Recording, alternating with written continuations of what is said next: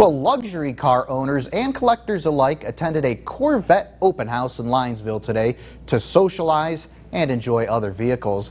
The event was hosted by Bear's Corvette Shop and included 400 to 500 different cars. This was the 16th annual car cruise held at Bear's Corvette, which has been in business for over 50 years.